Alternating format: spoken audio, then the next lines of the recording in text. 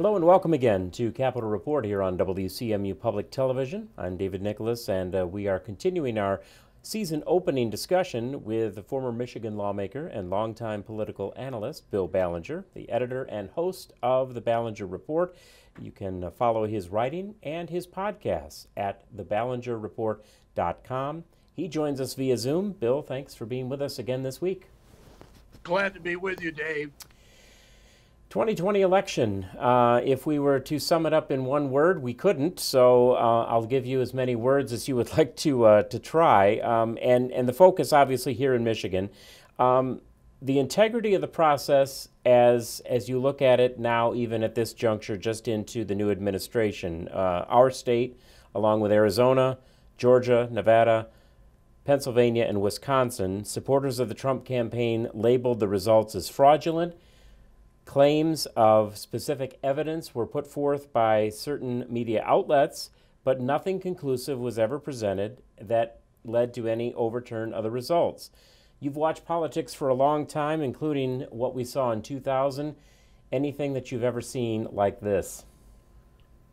No, and I'll point out that of all the states you mentioned, I think Michigan clearly had the weakest claim to have been fraudulent, because the margin that Joe Biden defeated Donald Trump by in Michigan was upwards of 150,000 votes, way bigger margin than in all those other states that you just mentioned. Very hard to find any evidence of fraud that would have made a difference in the result. Yeah, maybe there were a few minor instances, but 150,000 votes? Remember, Donald Trump only beat Hillary Clinton by 10,000 votes approximately 4 years ago. Now that was a real cliffhanger, but this one was not. So I think really what accounted for the margin that Joe Biden got and the fact that he won in Michigan was simply the huge turnout. This was the biggest turnout we've had in 60 years in Michigan, in percentage terms, and quantitatively the biggest ever. And when you get a bigger turnout, you get proportionally more Democrats voting than Republicans. And I think that made the difference between Donald Trump winning Michigan narrowly 4 years ago and losing it in 2020. Is the process itself sound and intact? Because a lot of this seemed to look at the extraordinary circumstances of COVID and then the push for so much more voting absentee, the mail-in ballots, and all of this activity that took place in the run-up before Election Day itself. We can hope that by 2022, in the midterms and in the next presidential election, we won't be facing circumstances like this. Would there be a pull back from the emphasis on early voting or mail-in voting, or do we have to tighten up some of the rules and regulations so that there maybe are not as many questions about the integrity of the process? That's a good question, David. I think it's very hard to put the genie back in the bottle. Once you get mail-in voting started, no reason absentee voting, such as we had in 2020, to a far greater extent than any time before in history. And that was due to two factors: the passage of Proposal 3 on the ballot statewide in 2018, and the coronavirus, as you pointed out. And when you get that big a surge in mail-in voting, absentee, no reason voting, same-day registration, the Secretary of State taking it upon herself to mail out applications for absentee ballots to all voters, whether they'd asked for them or not, that latter is something that could be tightened up or changed in 2022 or 24. But even if it is, I don't think it's going to make that much difference. As we're sitting down today, we're a couple of days in front of the second impeachment trial in the Senate. It is scheduled actually to be getting underway earlier in the day that our audience will be joining us for this conversation. So we don't want to try to even remotely speculate on how the process will go. But as a whole, if we look at the process, if the president is found guilty or acquitted, the impact that would have looking to 2022, or certainly ahead to the next presidential election, should the president be barred from running for office again, or his status as a public figure in terms of how the Republican Party as a whole would move forward as a Trump party, a different type of Republican Party, a return to a different form of Republican Party? What are your thoughts? Only if he is convicted, David, do I think it would really make any difference, because at that point, the Senate could be in a position, and they've got a Democratic majority, to bar him from ever running again. But if he's not convicted, which is, I think, going to be the case, I think this is really pretty much a futile exercise. And I really question whether the Democrats are doing themselves any good by pursuing this. I think it looks to the American people at this point like extraneous, irrelevant undertaking, and perhaps a bit of a vendetta by the Democrats and vengeance, which is not an attractive characteristic to have as a political party. So I'm not sure where we're going with this. It's it's bogging up all the progress in Washington on things that are much more important, like the budget, like the COVID-19 stimulus package, like Joe Biden's confirmation appointments process. I just think it's really an unfortunate situation that this is going on.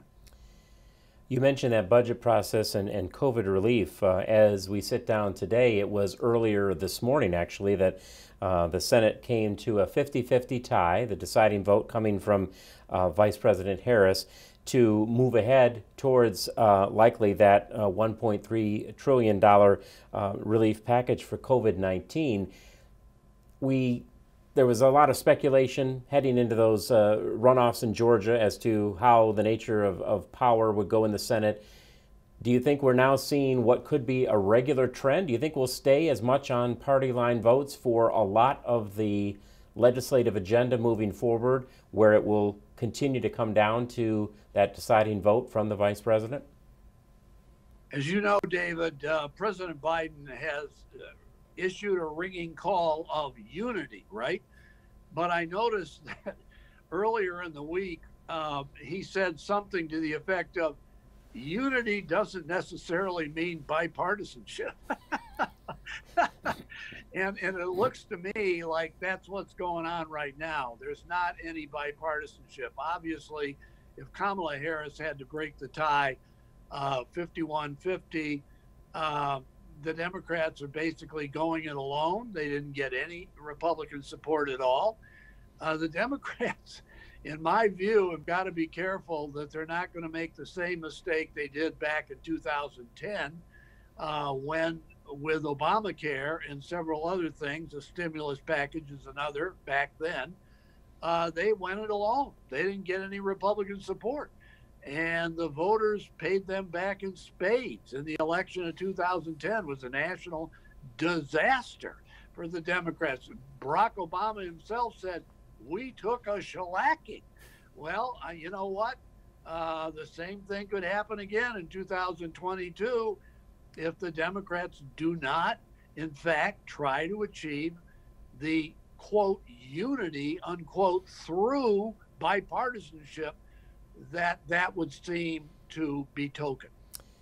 It doesn't seem that it is much of a bipartisan atmosphere or attitude either. When we look at the run of executive orders early on in the new administration, it's certainly not uncommon that an incoming president will issue a series of orders to overturn or revise the work of a predecessor. We certainly saw it with the incoming Obama administration, looking back at Bush policies, certainly in the early days of the Trump administration to reverse Obama. But anything on this scale, I'm hearing that it's the most executive orders since FDR. And it just gives you the feeling that it's going to continue to be a very toxic atmosphere in Washington, D.C. I think that's true. I think you've got it absolutely right. I mean, Joe Biden, even though he's a very low-key, moderate-sounding guy, is actually taking some pretty aggressive, progressive steps through his executive orders and now through this reconciliation budget being passed by the Senate. So let's see what happens going forward. At some point, it seems to me there's going to be some need by the Biden administration for bipartisan cooperation. But so far, I do not see Joe Biden and or the Senate and House Democrats reaching out for that kind of cooperation. You say moderate sounding guy, and that has been the reputation. Is it an influence then coming from the far left corners of the party, from a Senator Bernie Sanders or a Representative Alexandra Ocasio-Cortez, or even the president's vice president, Kamala Harris? And I say that in contrast to what was claimed to be this ascent and resurgence of the far right under Donald Trump. He's gone. Who are perhaps those in lockstep with him, or those that would be thought of as further right than now the former president? Where are these extremes likely to collide? Yeah, we haven't even talked about the roiling controversy within the Republican Party in the two caucuses in the House and Senate in Washington. When it comes to Biden, I don't think he's necessarily being pushed by the left wing of his party. I think Joe Biden, you got to remember, no matter what, no matter how moderate he sounds, no matter how benign, no matter how mild-mannered, he's a Democrat. And he's got a different agenda than Donald Trump. And there's a lot of pent-up anger in the Democratic Party about things that Donald Trump did. And to a great extent, what Joe Biden is doing is simply undoing what Donald Trump did. And he's saying, let's go back to the status quo ante before Trump, under Obama, or under Bill Clinton even. So I think you're going to see Joe Biden continue along that track. But whether the American electorate thinks that he is being too partisan and not being seeking cooperation from the Republicans as much as he should, that could spell trouble. Now, on the Republican side, the two big things that happened last week were Liz Cheney saving her job as the number 3 leader in the House Republican caucus. She was under fire because she voted to impeach Donald Trump. So there was a big push from the right within the Republican caucus to purge her from her leadership post. She withstood it. She won pretty handily, about 3-1 in the vote. Then there was Marjorie Taylor Greene, the freshman congresswoman from Georgia, who in an unprecedented way has had her committee assignments stripped from her by the Democratic majority. And it was interesting to me, Dave, to see that there were only 11 Republicans in the House Republican caucus who voted to strip her of her committee assignments. One of them was from Michigan. Good old Fred Upton from the 6th Congressional District, Southwest Michigan. He had voted earlier to impeach Donald Trump, but he also backed that up by saying, I think Marjorie Taylor Greene did and said things that are totally unacceptable, and she's got to be punished. But he was the only Republican in the Michigan delegation who voted that way. All the Democrats voted that way to strip her of her committee assignments. And David, this is perhaps the first time in the history of this country that you've ever seen that happen. And it could come back to haunt the Democrats again, because if the Republicans get majority status at some point again, what's to stop them from saying, we don't like a particular Democrat, we think he or she is too far to the left, and we're going to take their committee assignments away from them? Not a good thing. Social media in that same argument, obviously the big stir that was created when even prior to or once the election was concluded, but the president being taken off of social media, and I just wonder if then if you see it as a real possibility where platforms like that or the action within the halls of Congress where there will be more and more moves to repress or even silence the votes that are the strongest to one side, the far left of the Democratic Party and the far right of the Republican Party? Well, the real question is, will Congress take any action against these social media giants like Google and Facebook and try and take their unilateral power away from them to shut down speech, to take away platforms, to silence Donald Trump or anybody they don't like? There is a push in Congress, and it actually comes as much from Democrats as Republicans, saying this is not right. These media giants have too much power. On the other hand, if one party or the other, and the Democrats are the ones in the majority right now in Washington, think, you know what, we actually like what these social media giants are doing. They're silencing certain people that we don't want to hear from, like Donald Trump. So go to it. And keep doing it. But what they've got to worry about, these people in Congress, is what happens if the worm turns at some point and the social media giant begins to silence one of them? Then what? That's why I say there is a big controversy right now in the Congress and among, the intelligentsia in this country who debate this sort of thing about whether or not social media giants should be reined in, have their wings clipped, their power reduced. They're the new version of print media in the 19th century. So this is the big issue going forward. You mentioned in that discussion Michigan Congressman Fred Upton. We've got the new face in Peter Meyer from West Michigan and all that controversy that came with the departure of Justin Amash. Looking at the Michigan delegation as a whole, U.S. Senator Gary Peters won re-election. He has now been given some fairly strong positions of influence and impact in the party moving forward in this session. In fact, it's something you recently wrote about in the Ballenger report. He brags, boasts, I suppose is a better term, of the number of bills that he was a part of that got through and got the signature of former President Trump. And yet at the same time, you point out that he's one of, if not the least known senator among the 100 in Washington. So does he now have political sway or not so much moving forward? Well, I think he obviously is going to have some sway. If he's chairman of the Democratic Senatorial Campaign Committee, that's the key thing.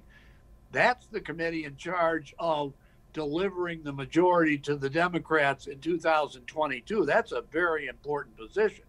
Now, also, for the first time ever in the Senate, Gary Peters is now in the majority. It's very narrow, but he can now chair committees and subcommittees. He never was able to do that before. I think the interesting thing about Gary Peters is, will he continue to tout his bipartisan cooperation with Republicans, which he's done for 6 years? But that's when he was in the minority. So that was a great thing to talk about. Now that he's in the majority and he doesn't really need the Republicans anymore, will he continue to do that? Particularly when he's chairman of the Senatorial Campaign Committee, which is trying to beat the tar out of the Republicans. So I think this is a really fascinating story going forward. Congresswoman Tlaib from Southeast Michigan has been kind of grouped together in that group that includes AOC, the squad, and they are seen as a far left flank. Is there anybody that even in a minority status you see as a very strong voice from the further right among Michigan's congressional delegation? I wouldn't say there's anybody who rises to that level on the conservative right side in the Michigan delegation. I mean, Tim Walberg is conservative, but he's not the AOC of the right. I don't think. He's not emblematic of a right-wing squad. So I don't think Michigan has people like that. Now you look at somebody like this Marjorie Taylor Greene from Georgia, whom I just talked about. She's kind of an example of a right-wing squad. And guess what? The Democrats don't like her very much, Dave, and they just stripped her of her committees. So, there's a little bit of a double standard going on here, I think, but we'll find out what happens next. One of the things that we talked about last week was potentially impacting Michigan's economy in alternative energy with former Michigan Governor Jennifer Granholm, now the pick for the Department of Energy Secretary position. And I wonder if you see that, along with Governor Whitmer's presence in the Democratic National Committee, does this elevate Michigan's position overall as an individual state in terms of influence? How much are we collectively likely to have Joe Biden's ear? I think the fact that Gretchen Whitmer has this relationship with Joe Biden that she does, very close, the fact that Jennifer Granholm is in the cabinet, she's a former governor of Michigan, and she was an apostle of green energy when she was governor, and she is now. And I think all of that is good for Michigan. I think it helps to have Jennifer Granholm and Gretchen Whitmer in the positions they're in and their relationship to a Democratic president like Joe Biden. That can't but help compared to the situation over the last 4 years where there was open antagonism between Donald Trump and the top officials in Michigan. What do you think, and we mentioned this in regards to the level of partisanship and the 50-50 tie that was just broken on the vote by the vice president, but there have been talks about, and certainly this was the cry post-election, as to the potential threats of packing the Supreme Court, abolishing the filibuster, granting statehood to D.C. and Puerto Rico to bolster Democratic representation. Is there that much of a mandate that we could see this much of a swing even in these first 4 years, or perhaps even within the first two of this new Biden administration? I don't think there was that much of a mandate in the general election in November. I mean, that was clear. The Republicans gained seats in the U.S. House, almost unprecedented. If they had won just one of the two Georgia special election seats, they'd still have the Senate. You know what, David? They could still get control of the Senate. If Joe Manchin should decide in West Virginia, you know what, I'm just going to walk across the aisle here. I'll be an independent. I'll caucus with the Republicans. That happened 20 years ago. The other way around, when Jim Jeffords, who was a Republican from Vermont, and it was a 50-50 Senate, he took a walk away from the Republican Party and caucused with the Democrats, and suddenly the Democrats were in the majority. That can happen again. When it comes to these specific bills you're talking about, they can't really be accomplished by reconciliation, which we went through in the first part of our little interview session here. They have to get, a super majority, 60 votes. And the Democrats are a long way from that. So the idea that a lot of this stuff that Democrats would love to have happen and Republicans are scared to death will happen, I just think it's very unlikely. We have a little under a minute left, and there's not really time to and I don't want to, again, return to any sort of a speculation over impeachment or even try to get too much of a crystal ball. But in the wake of a State of the Union address, which a newly elected president typically, by tradition does not give, have we seen essentially, based on the amount of executive order action and actions taken by the new president, have we seen a lot of that agenda rolled out already, or do you think there is more to come? Both. I think we've seen a lot of it already. I think there's going to be a lot more. And I tend to agree. I don't think Joe Biden getting up and giving a State of the Union would make much difference at this point.